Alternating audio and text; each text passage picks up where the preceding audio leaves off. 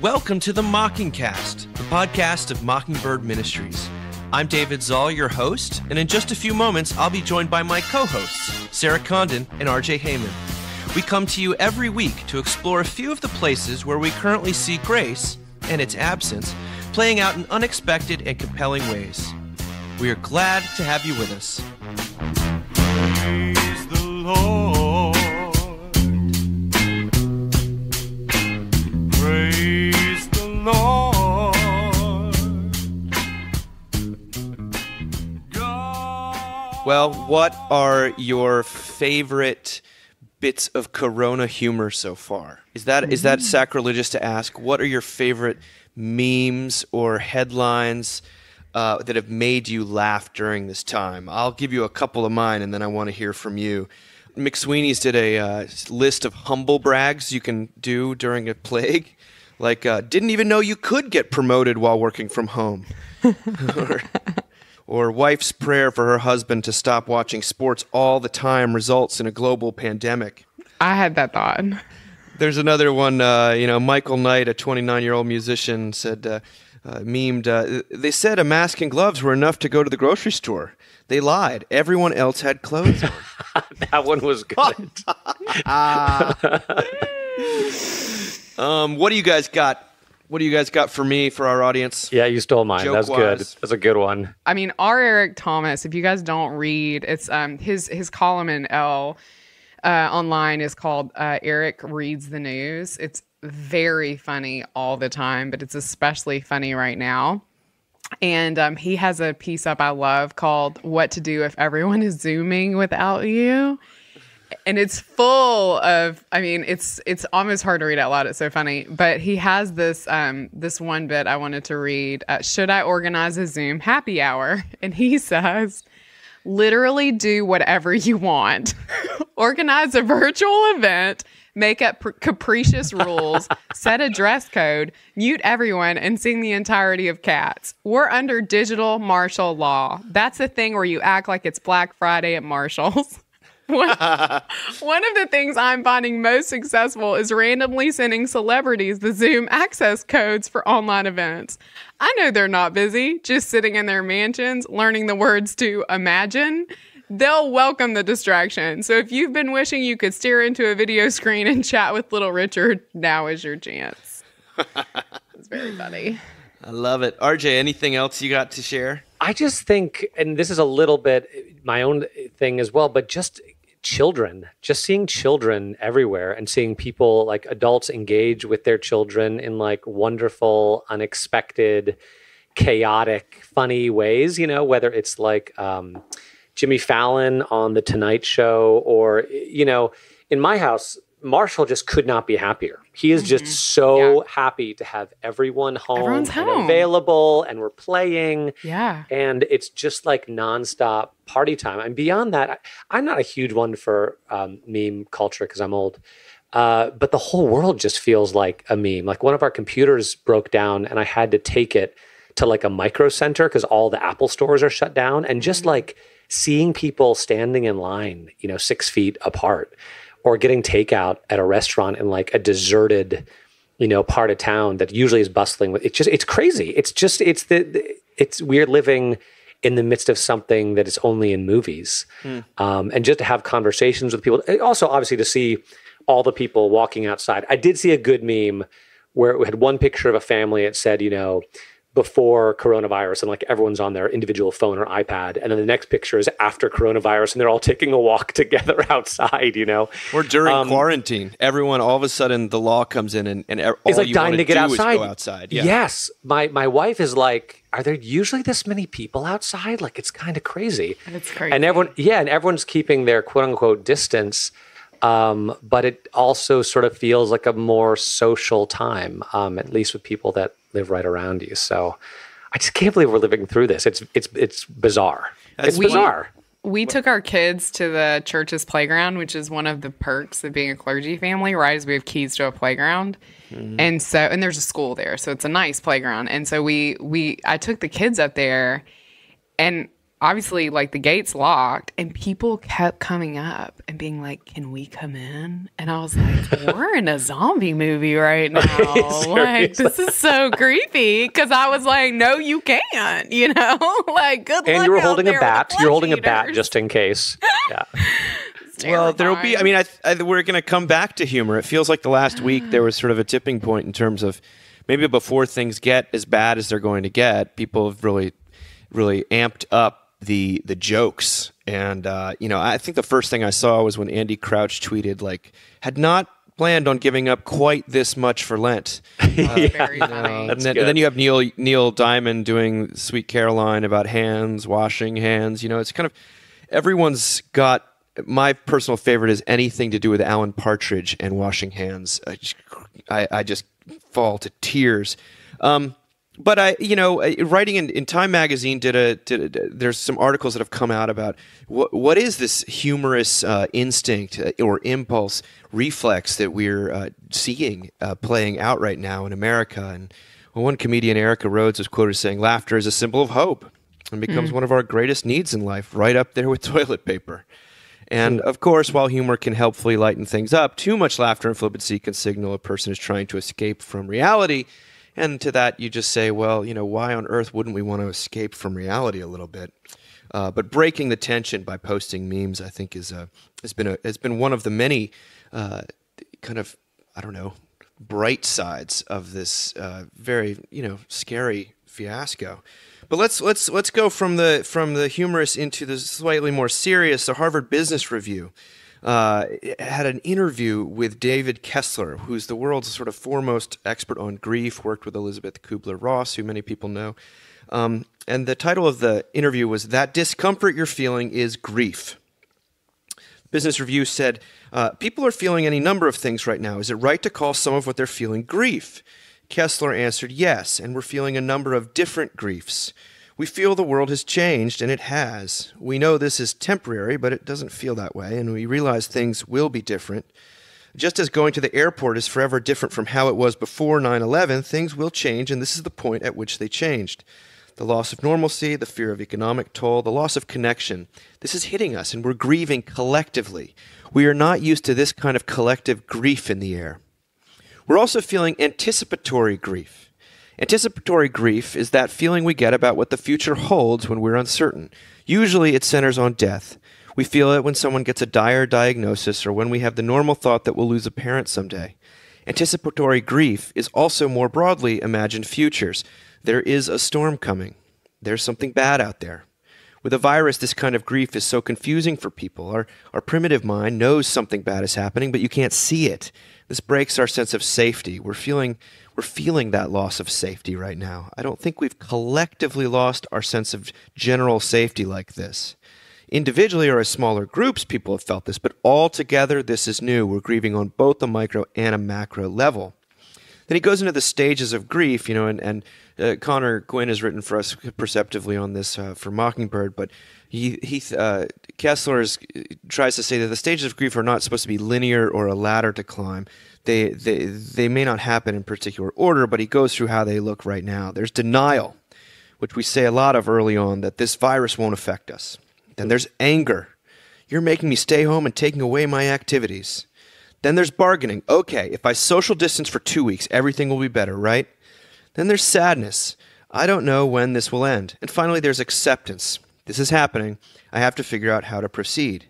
Acceptance, as you might imagine, is where the power lies. We find control in acceptance. I can wash my hands. I can keep a safe distance. I can learn how to work virtually. But Kessler goes on. He says that there's another stage that he's trying to introduce and that the Kubler-Ross family has actually given him permission to introduce, which is finding meaning. Meaning being that sort of sixth stage. He said, I had talked to Elizabeth quite a bit about what came after acceptance. I did not want to stop at acceptance when I experienced some personal grief. I wanted meaning in those darkest hours. And I do believe we find light in those times. Even now, people are realizing they can connect through technology. They are not as remote as they thought. They are realizing they can use their phones for long conversations. They're appreciating walks. I believe we will continue to find meaning now and when this is over. You guys finding any meaning or grief, or you sense that collective grief in the air, or what? What do you think of this?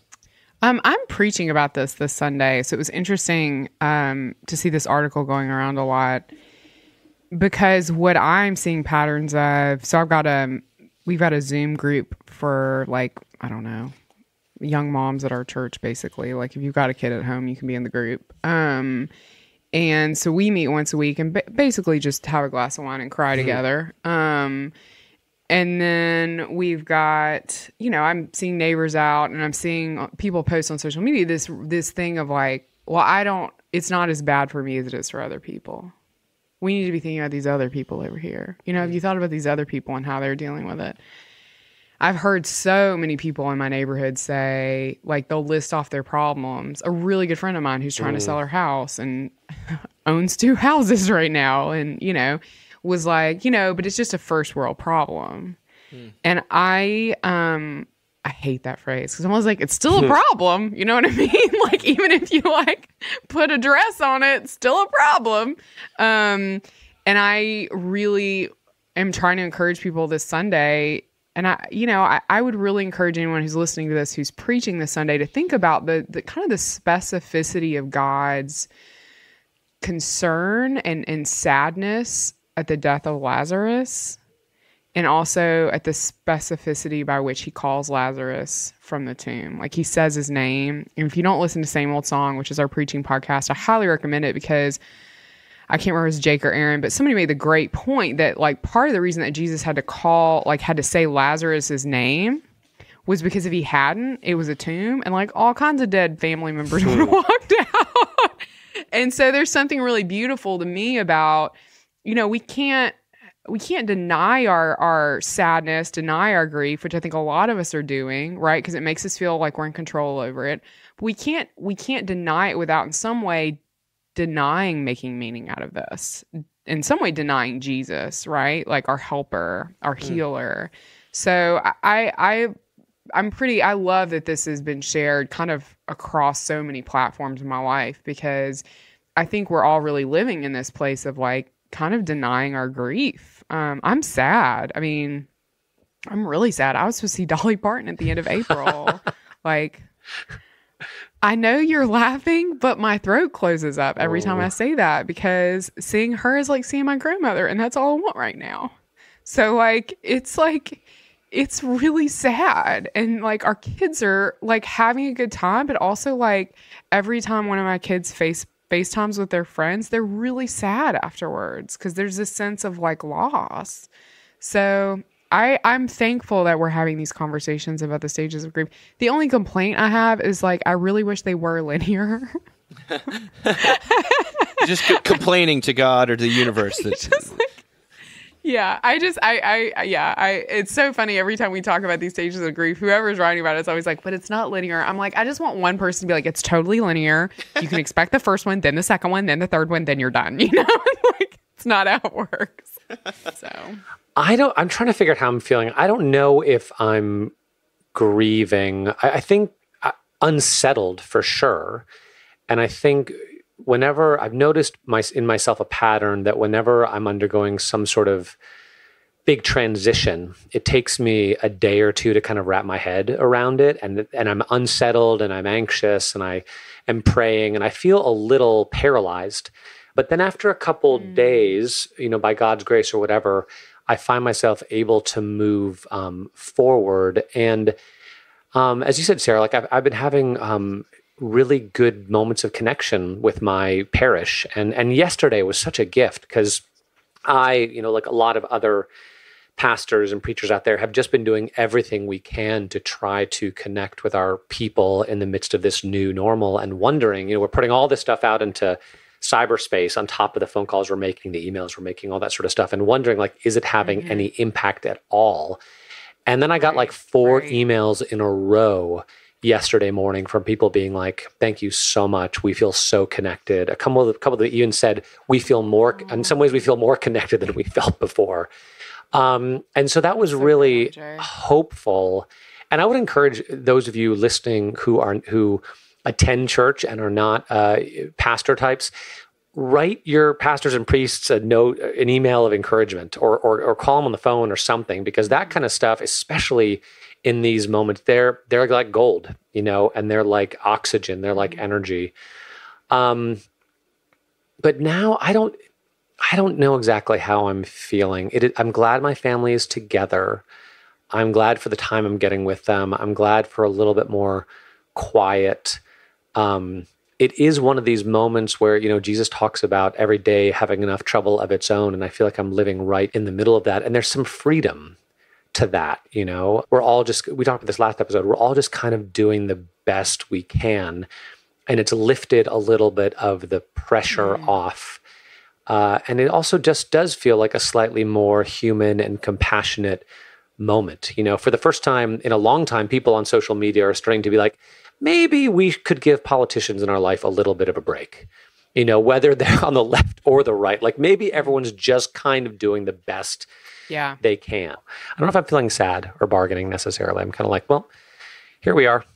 Let's do this. Yeah. I'm so glad to hear that though, RJ, because you've really been in my prayers, just because like it has been like job transition. There's a whole parish in Florida. There's a house in Florida.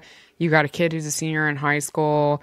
I'm so thankful that you're such a sweet dad and like really take joy in Marshall, because like having a kid Marshall's age in this situation right now sounds like a nightmare. Well, let me say this. 3 months ago, it would have been a nightmare, but he's, my experience that kids his age have about 3 to 6 months of good, 3 to 6 months of bad, and it kind of goes back and forth, but he's in a very sweet moment at present. So Praise good. the Praise Lord. God. He's sleeping well. So He's good. happy. Yeah. So, Yeah.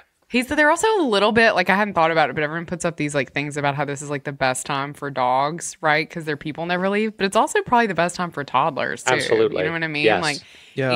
Annie, who's not a toddler but is 5, drew a picture yesterday and put it on my nightstand that said, "Love is being together," and it was all the members of our family, including the goldfish. And I was like, oh my God, this is like, this may be hard for a lot of people, but this is like a really beautiful time for you on some level. He's spending a lot less time in the car than he usually does, and I think he's very happy about that. Yeah.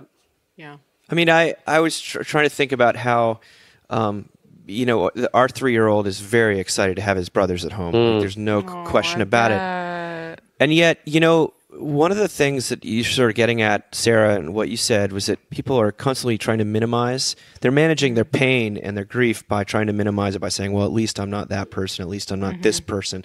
And that can get very tiresome. I mean, I think it's a very human reflex. And one of the ways we do that is like, well, I'm so privileged and I'm not like this person. But one of the ways in which I genuinely do feel privileged, and that word is taken on such a kind of a shut up vibe. But in the fact that I am surrounded by family and I'm not alone. And one of the definitely like one of the things I'm actually really appreciating about the coronavirus is that it's such a it's so flattening, and to use that word that's out there all the time. It touches on everyone. It doesn't really care and about your status or what have you.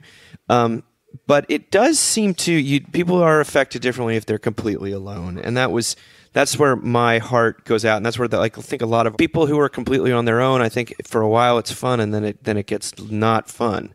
Yeah. And so, there's a couple of articles, actually a bunch of articles that have come out this week about loneliness and social distancing and social isolation being really, up until 10 days ago, these were things that were seen as terrible, not just like they're seen as actively awful because of the epidemic of loneliness that we have in our country already. I remember when I talked to Melina Smith, our wonderful Melina, who's just put a great devotional on our website today, and she was saying like Americans sort of already social distance in the sense that she's coming from a Mexican background, and people are all over each other, at least the way she's talked about it. And Italy, they're living on top of each other because they're so much more affectionate. But Ezra Klein in Vox was saying this is just one of many articles about this. He says this coronavirus is also going to cause what we might call a social recession, a collapse in social contact that is particularly hard on the populations most vulnerable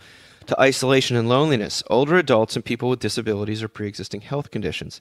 The researchers found that even before the coronavirus, about a quarter of older adults fit the definition of socially isolated. And 43% said they felt lonely. Now, you can be one without the other, but both conditions seem to inflict harm on physical and mental health. Social isolation has been associated with a significantly increased risk of premature mortality from all causes, a recent report found, including a 50% increased risk of developing dementia. One of the things he recommends in that article is that the hardest hit populations are often the least technologically savvy.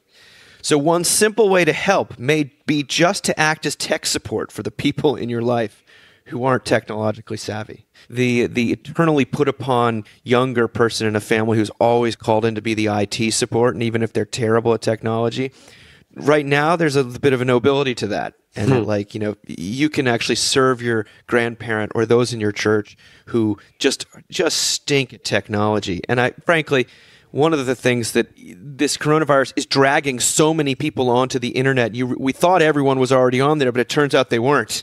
Anyway, loneliness. I want to read another article about it, but before we do, I just want to say I'm grateful that in the midst of everything else that's happening, the uncertainty, the anxiety, the fear, I'm not lonely. I'm if anything, I could stand to sometimes be a little bit more lonely. Time, yes. I had the exact. I'm not sitting around reading the great works of Western, the canon or something like that. I had the same experience. I'm actively corralling children. Sorry. That's right. The other night when finally, the kids were to bed, and my wife and I spent half an hour, doing the dishes, cleaning the house, getting our living room in some semblance of normalcy, and sat down to watch an HBO show for an hour together. We're like, yes, this is what we needed, because it's been controlled chaos. And Dave, I love what you say about serving as the impromptu IT director for older people in your life. But I'll also say just calling them on the phone, can be a huge, ministry as well. Not just aiding them to use Zoom or Facebook or whatever it is, but just spending time with people on the phone. And I found that in our congregation, it's well known, those parishioners who are isolated, they're older, they live by themselves, they don't have a smartphone, they're not great with technology. And I've been really blown away by how proactive our people have been to call those people and check in on them on a regular, sometimes daily basis, just to say, hey, how are you? And so to see acts of service like that has been really, really encouraging. Sarah, what do you think? I mean, I don't know. I think it's good for us to reach out to these people and help them with technology. And certainly I've seen a lot of churches that are doing that kind of stuff. I also just think, I just want to encourage everyone to think more specifically to their neighborhood. It's interesting in Christianity, we always talk about loving your neighbor, or, invite your neighbor to church or whatever. And at least in my iteration of liberal, often wishy-washy Christianity, what that means is go downtown and serve the homeless population, which is fine. But you've got an 80-year-old woman in your neighborhood right now who's isolated. And so when you want to think about loving your neighbor, we've got a lady across the street from us who is older, who can't leave her house, and won't even she has this little gate outside, and she won't really step beyond that into the driveway right now. And I'm out on the front porch a lot, and so on a daily basis, I'm like, hey, Claire, how's it going? It's those... your actual neighbors is actually who you're called to take care of right now. And I think for a lot of us, that's not a thing we've ever done before, but I think we need to be thinking more that way.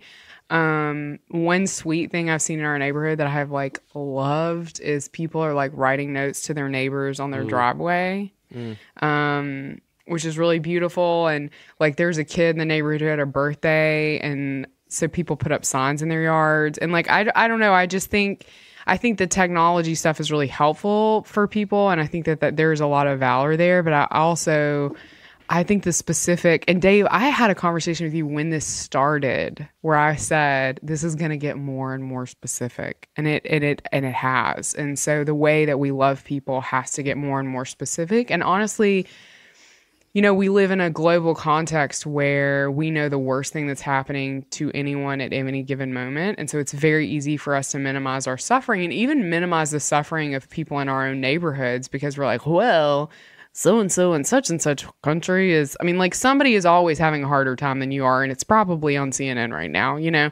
And so I think kind of shutting some of that off and saying, like, who is in my neighborhood that needs something? Who is in my neighborhood that needs a word of encouragement? I think that's kind of the best way we can help, especially our elderly, especially our lonely, especially people who live by themselves right now. So, yeah. It's very convicting to think about your actual neighbor, not Not the sort of Mr. Rogers sense. Like, who is your... Think about not the person you get to have a benevolent relationship with where you get to be above them, right? Not that person. We're talking about the person who always is like kind of cleaning up your stuff right before you're about to, and it drives you crazy because you make such a judgment, or the people that in it, like anytime we throw stuff away that maybe shouldn't be thrown away, make a comment about landfills and things like that, and you just want to be like, ah! Those are your people now. Those you are know the what I mean? people. It turns out they always have been. Yeah. It's just they're really your people now. You know? Trust me, they're around. They're not doing anything. They're actually watching you right now. Double down on our Zoll neighborhood. Are they throwing the right things away program? I know they're paying attention, shall we say? Like, we got a flow chart. Yeah. When are they going to get that bouncy castle out of their front yard? Exactly. Never. We're gonna get kudzu. RJ, how about you, man? What are you thinking? No, I totally agree. And we have quite a few older people in our neighborhood who we do kind of know. We don't spend a lot of time together, but even the other day, my Marshall, again, wanted to go climb one of our neighbors' trees because it's a really cool tree. And we've been learning about trees as we sit in the yard and talk about varietals. And so we walked over and knocked on Jack's door, and he actually shook both of our hands. He reached out and shook our hands. So we climbed the tree, and I was like, Marshall, we need to go home right now and wash our hands. So we ran away screaming. Exactly. I was so taken aback. I was like, oh, but hey, God, man. Well, it's also hard to be dating during this time. I think that this is not exactly our stage of life right now, but thank God. There was an article in Mother Jones by Julia Lurie called Apocalyptic Booty Calls and the Meaning of Loneliness in the Time of Coronavirus.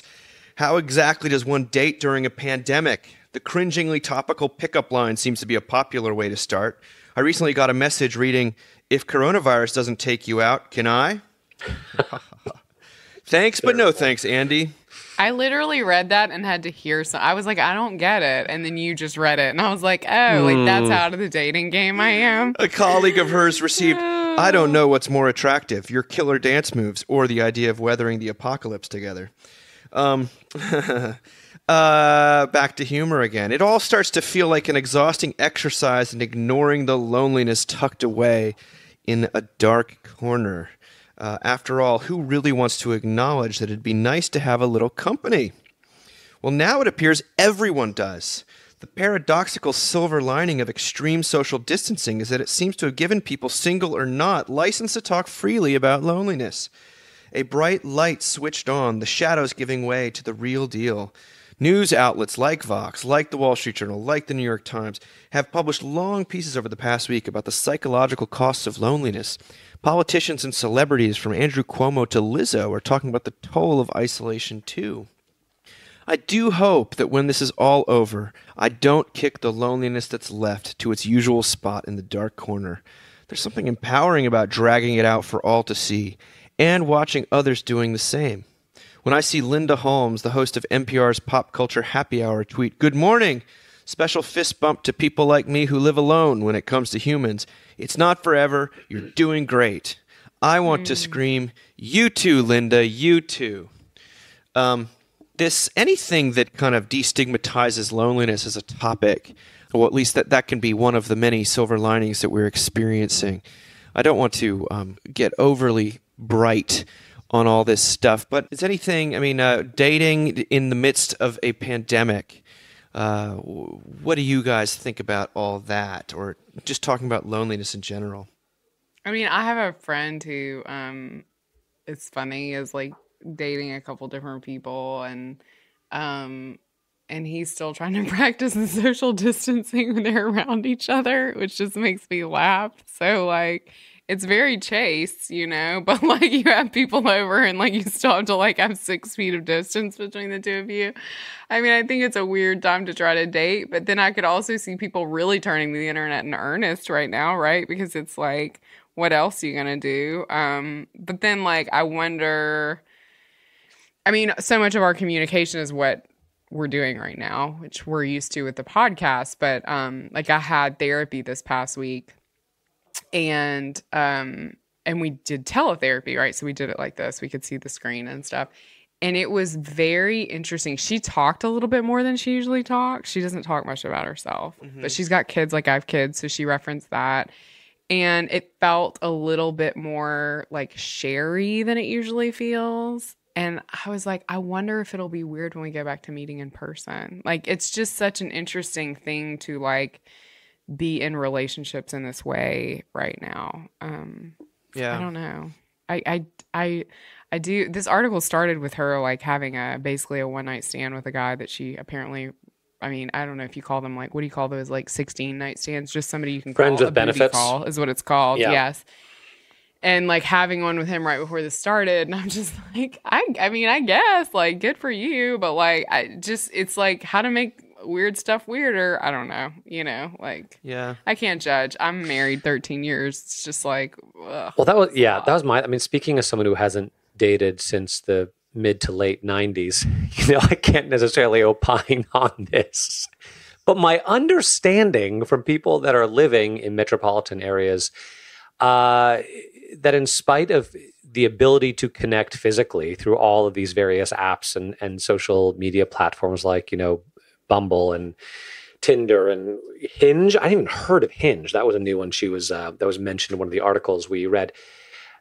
That it's very easy to hook up with somebody, but it's no cure for the loneliness. And in some ways, it just has served to highlight the loneliness, right? The lack of emotional connection between people. It's very easy to physically connect, but much more difficult to emotionally connect. And I had a weird thought as I was reading this. As I said a couple weeks ago, one of the commitments I made to myself is that my wife and I would watch The Bachelor.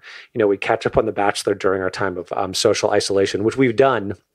And this last season was interesting because it was pretty clear that Peter, the Bachelor, was in love with this one girl, Madison. But then Madison made this request of him, like, hey, if we're going to do this, like, don't sleep with those other girls. Like, please don't.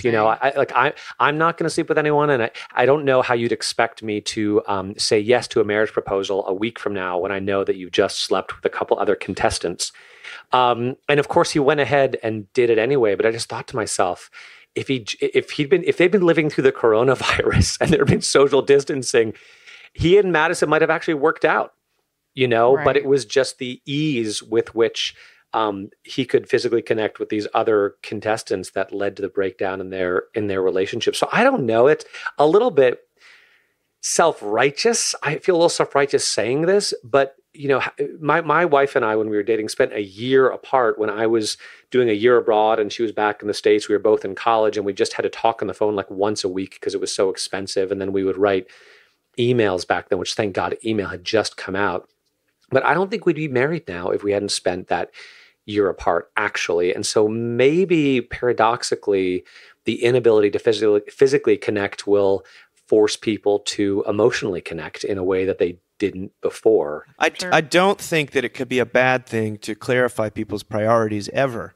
And that this is asking these questions. It's forcing people to ask moral questions and like, is this a person? Okay, I like this person, but are they quarantine like? It's just yeah, exactly. Here's Seinfeld in there. But I think the fact that it's brought reality closer to the surface and force people to stop in order to deal with some of like the larger questions of like, is this where I want to put my time? Does it matter enough within the pressure cooker of a pandemic?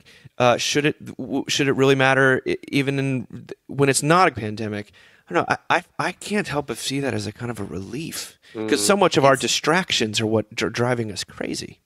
It's deeply clarifying. I mean, it's already been like clarifying for me in terms of relationships because it's like there are certain people that like I know I can like engage this situation with, and there are certain people that I can't. Mm-hmm. And like that's like that is because, especially because like you guys, it's like we've got kids at home. I mean, I'm like busier than I've ever been just trying to like help somebody learn how to do like long division. And so like I think it's very clarifying for relationships, because you're just like, okay, well, who do I actually want to spend time with, because I have precious little of it. So Yeah, and I've had the experience in the last week of getting called by good friends that I'm not on like text, kind of text friendship with right now, just from the past, and really catching up in these long ways. And I find that to be yet another amazing, beautiful thing. Now I'm going to read a little passage from an article that appeared in The Point by Justin E.H. Smith called "It's All Just Beginning." Now he goes through outlining, as all of these essays are going to do, you have to basically catalog the horror of it as by way of qualification before getting on to what you kind of really want to say, which is that you're sort of enjoying what's happening. And this is what he says. He says, I find that I am generally at peace, and that the balance between happiness and sadness on any given day is little different from what it has always been for me. I find that there is liberation in the suspension of more or less everything. In spite of it all, we are free now. Any fashion, sensibility, ideology, set of priorities, worldview, or hobby that you acquired prior to March 2020 and may have by then started to seem to you cumbersome, dull, inauthentic, a drag, you are no longer beholden to it. You can cast it off entirely and no one will care. Likely no one will notice. Were you doing something out of mere habit, conceiving your life in a way that seemed false to you? Well, you can stop doing that now. We have little idea what the world is going to look like when we get through to the other side of this, but it is already perfectly clear that the quote-unquote discourses of our society, such as they had developed up until March 8th or 9th, 2020, in all their frivolity and distractiousness, have been decisively curtailed, like the CO2 emissions from the closed factories and the vacated highways. Not to downplay the current tragedy. As I've already acknowledged, it has already affected me personally in deep and real ways. But I take it that this interruption is a good thing. Now, this is kind of the truth that dare not speak its name a little bit right now, and he says it in, I think, a very trenchant way. This is such a large thing that it's not going to be just one thing and not another.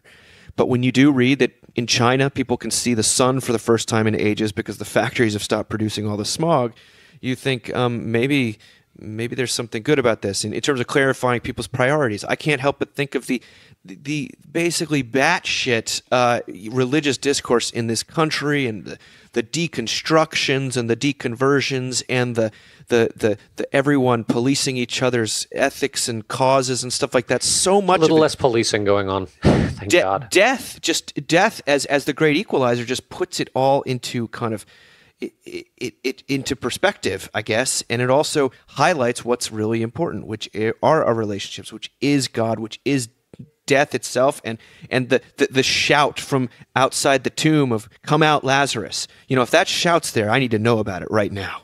Right. And that's exciting to me. I feel guilty about saying it. It's only mildly guilty about saying it. Maybe talk to me next week, and I might know 2 or 3 people who are in the hospital, and I will take back everything I've said. But for the time being, I'd be dishonest not to allow that. I kind of believe this reset that Justin Smith is alluding to is kind of cool.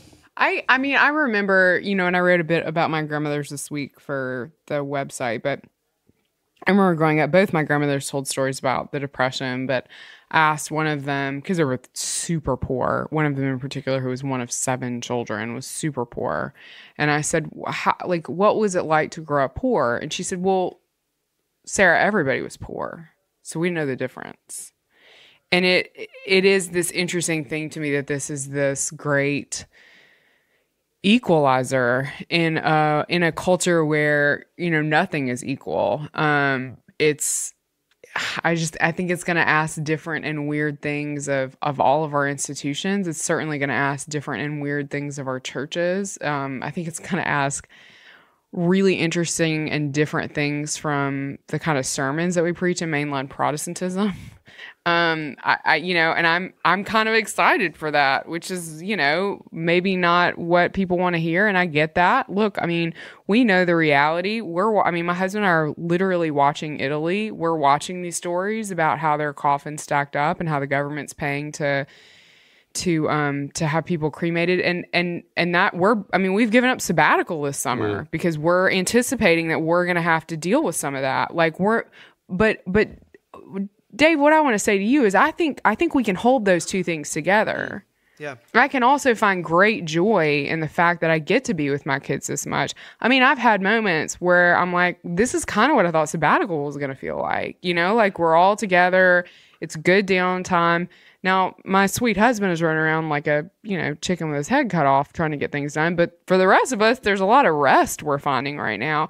And I think it's perfectly okay. In fact, I think it is in some ways deeply Christian to say, yes, all these horrible things are happening, but also there is this, this hopefulness in the midst of it. Yeah. And that's okay. And that hopeful change might come out of this and that's okay.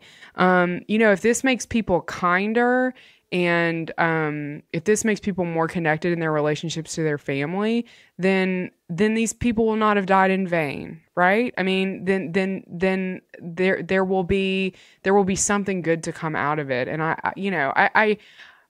I think we could spend the next however long we do these, more quarantine specific episodes kind of apologizing for, seeing the goodness in this, but it's like, I think it frames this whole conversation we're having. I think this frames the podcast, that quote from Stephen Colbert, like what punishments of God are not also gifts. I mean, I think that's where we are. Yeah. And Dave, as you were talking, it just occurred to me that what it's felt like the past few years in America is that it's been living life as though death is not part of life, as if everything is infinitely optimizable.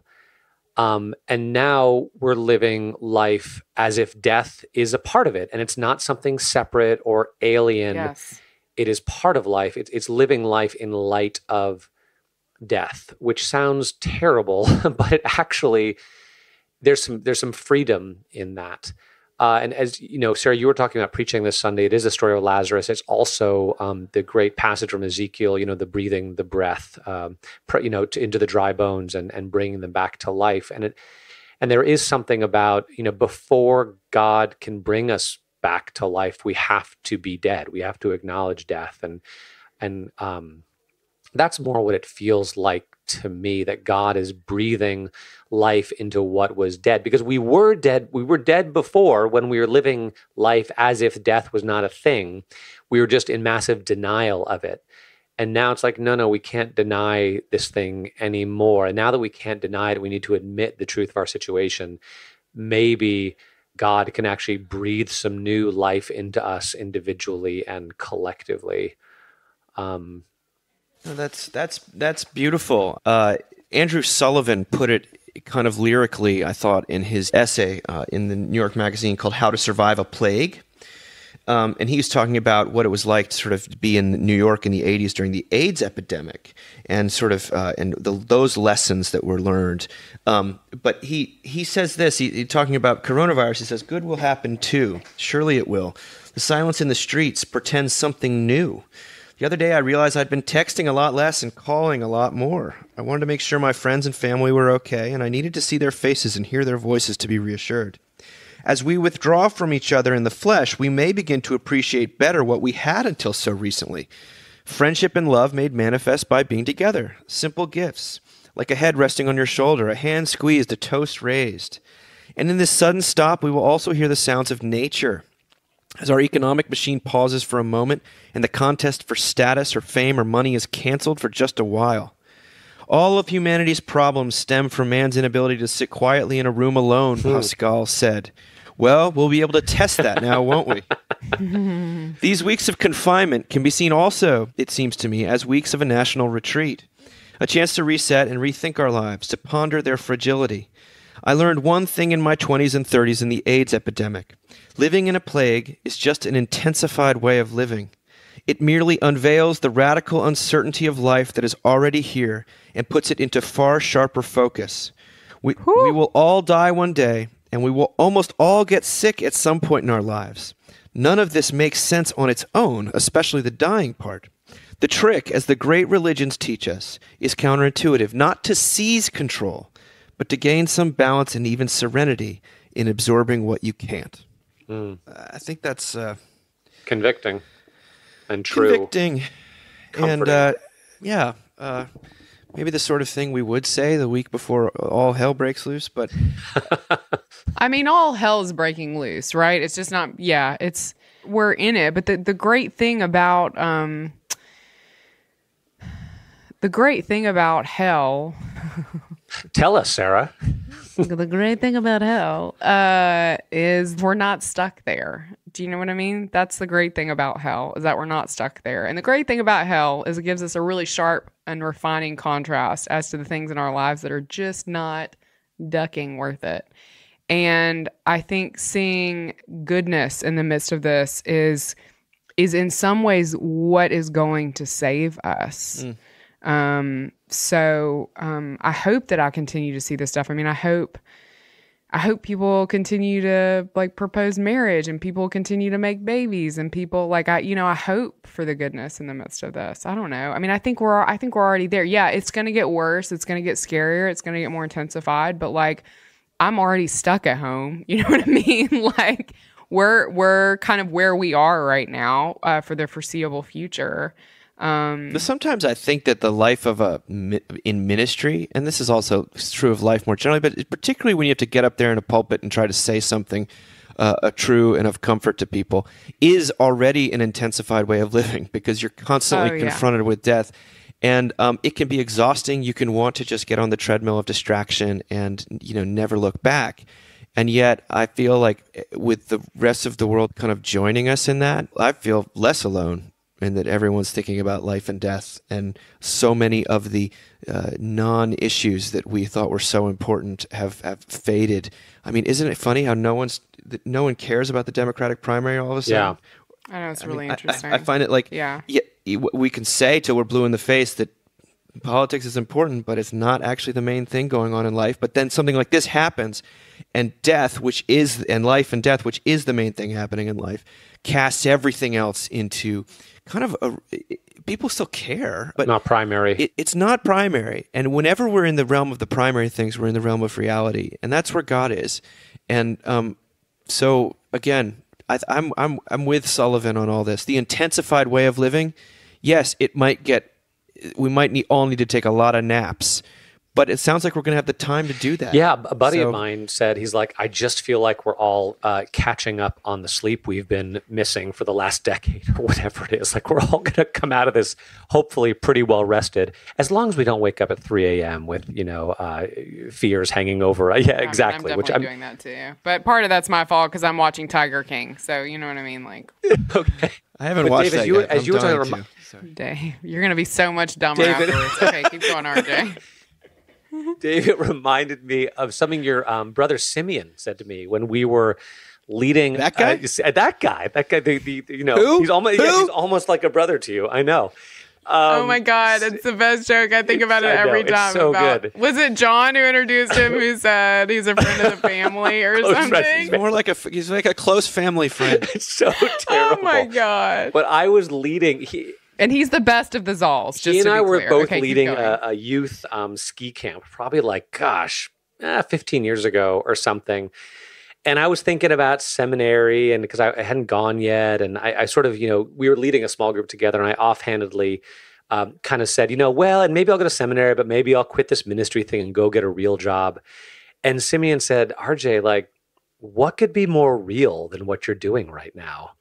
Is I don't know, is dealing with numbers or business and not that I don't believe in the priesthood of all believers, right? I do deeply believe in that we're all called to different things.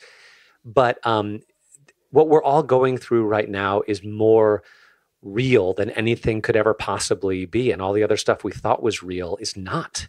It's ephemeral and vanishing. And Dave, I think you're right that we in ministry are privileged that we're privileged or cursed both ways, that this is closer to what our life usually looks like. Because there are people dying all the time. Like I'm going to the hospital every week. There are people falling like flies. Yeah. And it's just that most of the world has been going about its business, forgetting about the reality of death and suffering. And now they're being woken up to it. and finding some of the pain, but also discovering some of the joy and their freedom that there is in engaging with day-to-day real life. Yeah, it's funny. I keep thinking about something. Is John the one that said the thing about where God's office Yes, is? Yeah, genius. that's John. I keep thinking about that. I like looked it up because I was like, is that John that said that God's office is found at the end of your rope? And I keep thinking, I think this might be what the end of the rope feels like for everyone. So, Well, let's close by talking a little bit about the impossible, because we're all sort of living with that right now. This is an article that appeared in the Covenant blog by Jonathan Michigan, who had spoke at one of our events a while ago, called "The Annunciation and the Impossible." This is, normally in Lenten, in the non-Corona years, there's the Feast of the Annunciation in the Episcopal Church, and this is what he writes. He says, "The angel Gabriel came to Mary and told her a series of impossible-seeming things. He announced that she would conceive a child who would be the Son of God. This would have seemed impossible to her for a variety of reasons. The whole idea that God could take human flesh would have sounded like something out of science fiction to her. That it could happen while she was still a virgin? Impossible. And almost as impossible is what the angel said next, that Mary's cousin Elizabeth, who was clearly too old to have children, was pregnant with John the Baptist. All impossible. But the angel said, nothing will be impossible for God." Now, we know something about impossible right now, don't we? A couple of months ago, it would have seemed impossible that we'd be living like this, in the most prosperous and advanced nation in the history of the world, locked in our homes. We wouldn't have believed it, and yet here we are. The impossible has happened. Businesses are closed. Streets are empty. People are getting sick and dying. No one has any toilet paper. It's crazy, impossible, and yet here we are. It feels now like it's impossible that we'll ever come out on the other end of this. It may feel like it's impossible we'll ever find a cure or a treatment for this disease that's ravaging the world. It may feel like it's impossible that we'll ever get to leave our homes and see our family and friends again. It is easy to watch the news and think we're never going to get through this. It's impossible. Nothing will be impossible for God. Our God chose a young woman named Mary to become his mother and the tabernacle of his flesh. God did the impossible. He conquered the boundary that sin had built between himself and us. He conquered death on the cross and gives us new life through something as simple as water poured on our head. He can do the impossible. He will do the impossible. Nothing can separate us from his love, including this virus. It may keep us from gathering together to worship him, but it can't keep him from loving us. It can't stop him from healing our souls and ushering in his kingdom. The angel announced the impossible to Mary. Today we proclaim the impossible to the world. The Word was made flesh and dwelt among us, and he will make all things new. Never thought we'd be talking about the Annunciation on the Mockingcast, but impossible, and yet here we are. Same, Sarah? You look like you're trying to bite your tongue right now. I mean, I'm glad people have these things. So that's good. I don't know. It's not it was interesting to me because suddenly, all over my feed, it was like, it's the Annunciation in the midst of all this shit. And I'm just like, okay. I'm 9 glad. months till Christmas. I don't know. I mean, it's yes, God can do the impossible, but I think I need to hear that God is going to do the impossible for me. I don't know. I need to hear that right now, which is that, I wouldn't wake up randomly midweek unable to breathe because I was so anxious and couldn't figure out why.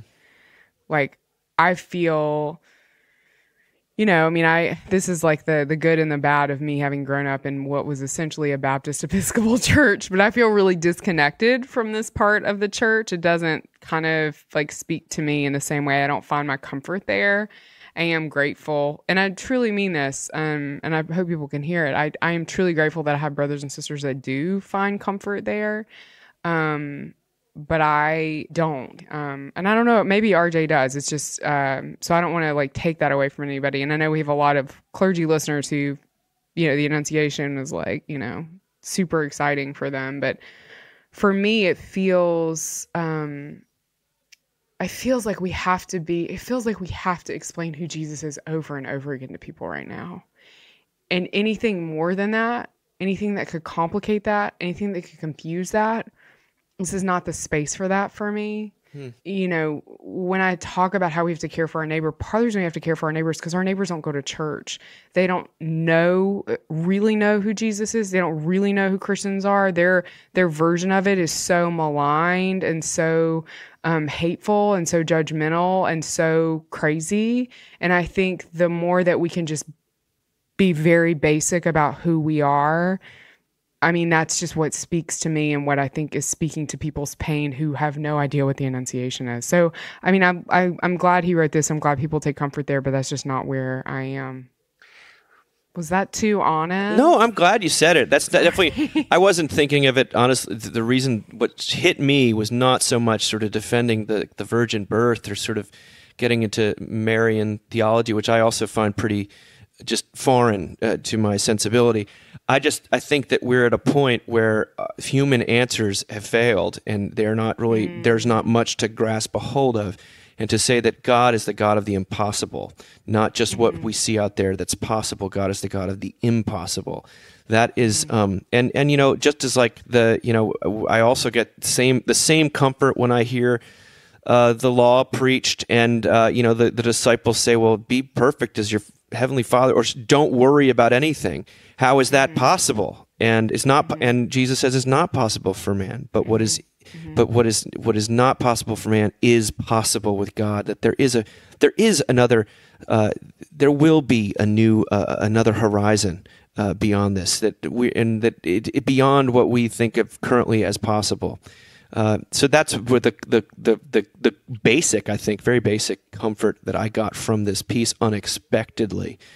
But I understand if you're operating in a church system and we are, many of us, where we need to stop everything and think about a feast day. Like, the world doesn't care about any of that stuff. Like, that's window dressing. Let's talk about the fact that I need a savior. I mean, that's just where I'm just super desperate right now. You know what I mean? And probably not like pious enough or maybe as well read enough or theological enough to appreciate these things. And I'm fine with that. I mean, I've said before, I grew up in a church that had the same floor my public school had, and that's what shaped me. So for me, I'm just I feel like I'm just a more desperate human being. I don't know. Well, I'm sadder. So, well, Dave, as you were talking about just using that word impossible, I was just trying to think of all the moments that I've lived through that seemed impossible at the time, right? I think about the first Gulf War breaking out and me watching it on CNN, which there'd never been a live televised war, and then the falling of the Berlin Wall and 9/11 and Sandy Hook and the housing crisis. And did I say I probably said 9/11 already, and this and Hurricane Harvey. Can 60 inches of rain really fall in 2 days? Maybe the lesson is that life just continually surprises you, and then all these things that no one saw coming and could never happen, they seem to be happening over and over again. And I'm not that old. I'm only 40. How old am I? 43, 44 years old. I'm old enough to not exactly remember how old I am. But then I do go back, and I know I've told the story before, but my son asking me in the wake of Sandy Hook, how could God let this happen? And me saying, I don't know, but what I do know is that when he showed up, he was good.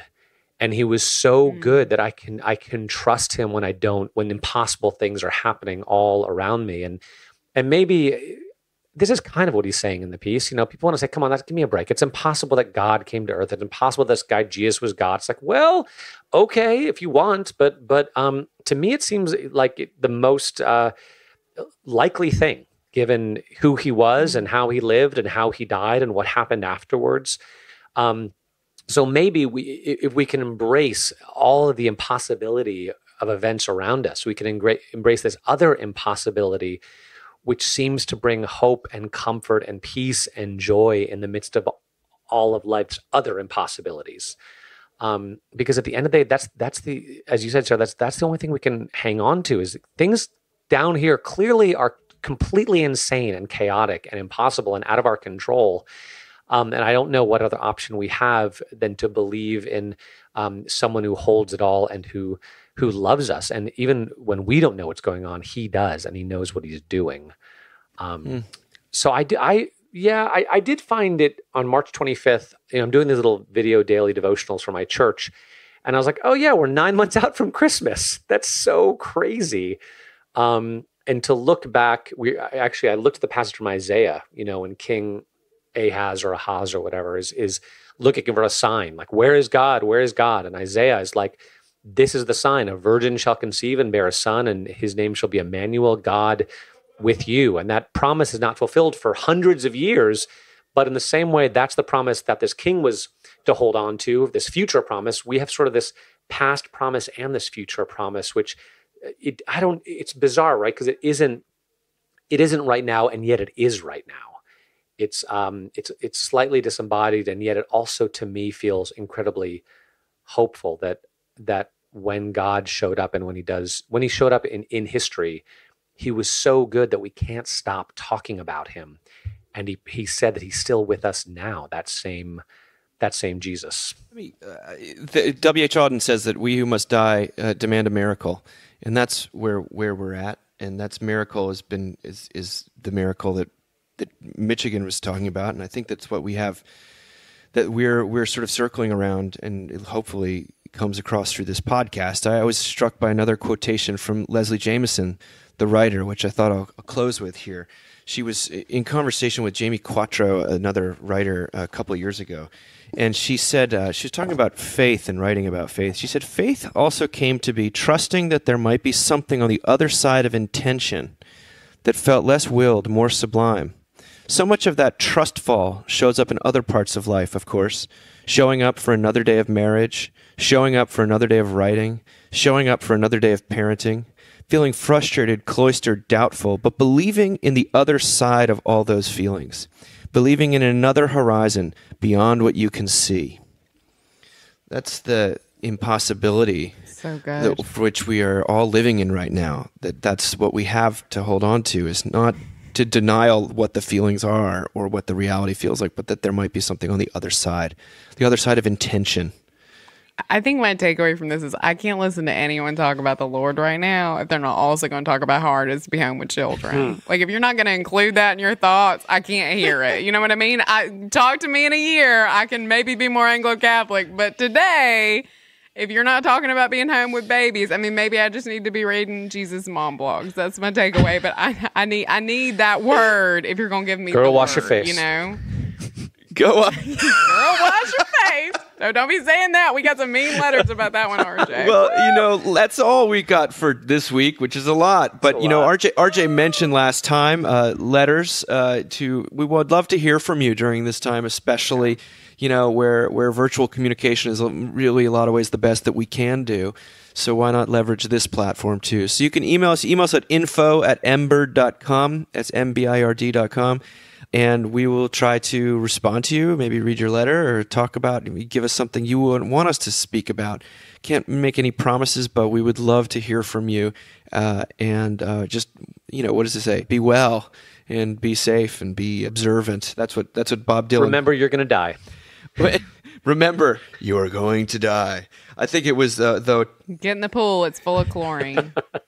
It was Bob Dylan today. Say, stay safe, stay observant, and may God be with you.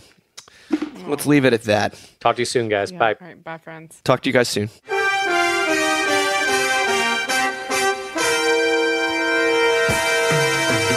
Thank you for listening. Remember, you can find us on the web at www.mbird.com.